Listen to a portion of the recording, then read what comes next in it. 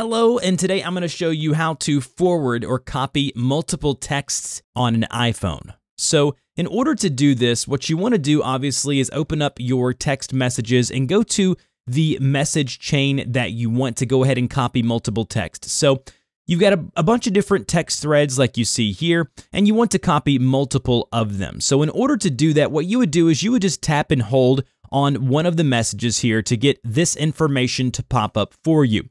And then once you do that, you want to tap on the More option there at the bottom of those options, and you'll now see little circles to the left-hand side like you would if you were wanting to mass or delete multiple messages at once. And what you want to do is just select the messages that you want to forward at one time, and then select those, and then you'll see a blue check mark beside them there. And instead of hitting the trash can, if you want to delete those, you would actually hit the arrow in the lower right-hand corner. It looks like a right-facing arrow.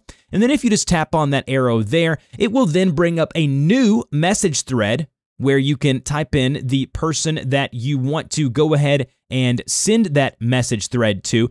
And then you could actually tap into that message thread here like what I'm doing, and then you can clean that up by adding some spaces and going in here and making it look the way you want by selecting it, moving it around, and do the normal formatting that you would within that messenger. So hopefully this helped you out. If you're looking to forward or copy multiple text strings at once, this is the easiest way of going about doing that. If you have any questions, please put those in the comment section down below. If this video helped you, don't forget to like, share, and subscribe, and I will see you guys in the next video.